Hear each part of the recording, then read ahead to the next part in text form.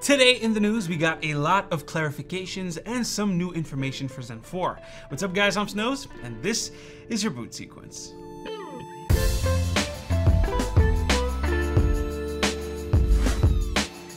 But first, today's sponsor, Morning Brew. In the morning, do you aimlessly go through your social media to try and find something interesting, but end up with mostly dry and sometimes boring articles? Well, in the last couple of weeks, I started using Morning Brew. No, it's not a coffee. It's a free daily newsletter I get every morning that only takes 5 minutes to read and catches me up on business, finance, and tech. It's pretty witty too. Last week, I found out that LinkedIn has ghostwriters that get paid more in an hour than me in 2 weeks, so help me out here and go subscribe to Morning Brew for free by using morningbrewdaily.com/bootsequence or by clicking the link in the description down below. It takes less than 15 seconds, so seriously, help me out here. Sign up. Let's get started with AMD.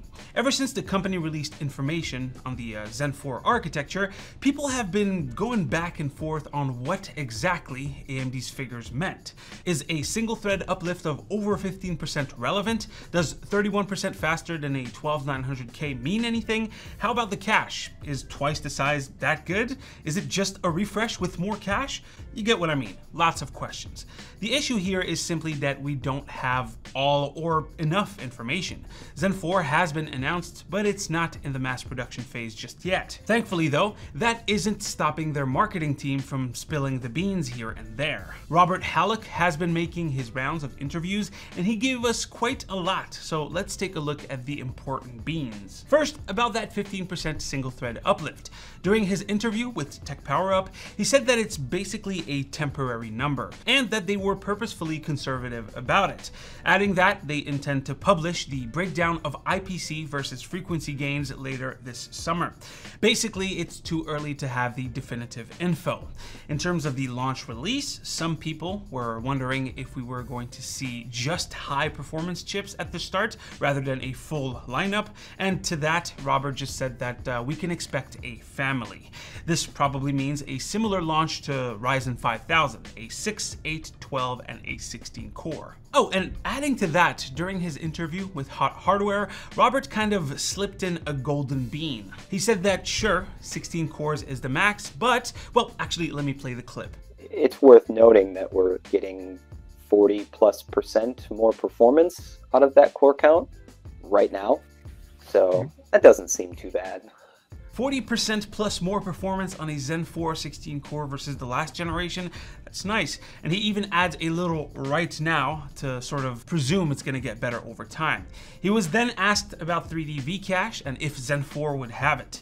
Robert said that they don't have anything specific for Zen 4 just yet, but they aren't discarding the idea. Maybe we'll get another 7000X 3D 8 core specifically for gaming. It would make sense. When asked about the integrated graphics in the I/O die, he essentially said what we all thought. It's just for you to get up to 4 display outputs and to have the benefit of using AMD's encoders and decoders. He went as far as to say that this is not an APU, but just a processor that has graphics. For AMD, an APU means a processor with powerful enough graphics that is capable of playing games and that has all of the bells and whistles.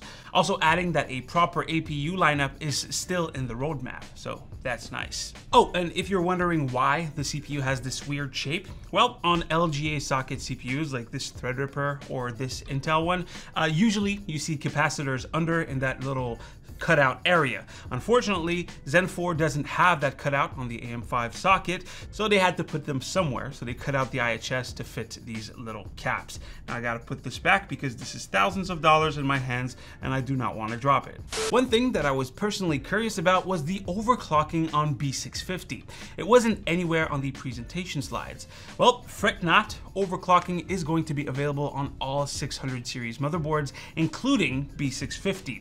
And that goes for both CPU and memory overclocking. Robert was also asked about CPU overclocking headroom, like how much more can we go past the 5.5 gigahertz shown in the Ghostwire demo. Well, he said that 5.5 gigahertz was actually very easy for Zen 4. In fact, they achieved that on a early silicon 16 core prototype with an off-the-shelf liquid cooler. That is really impressive, especially considering it wasn't even running at its full TDP/PPT power limit.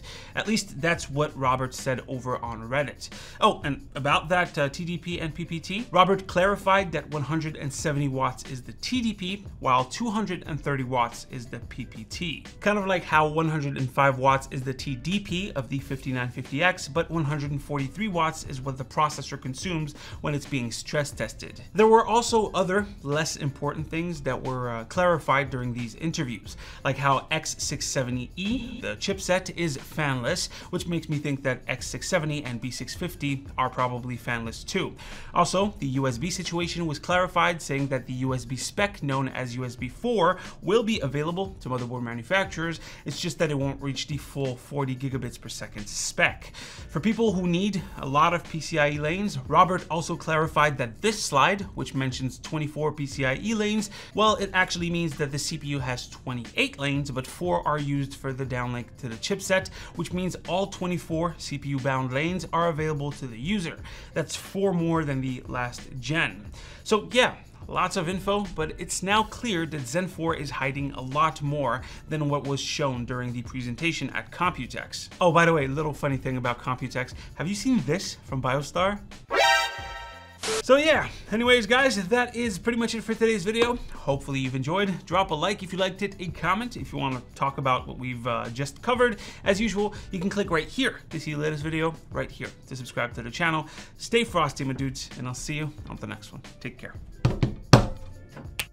Do you guys have slush puppies in the US? Do they have slush puppies in the US? Yes. No, yes. This is not a slush puppy, it just has water in it, but I'm wondering. Answer in the comments below.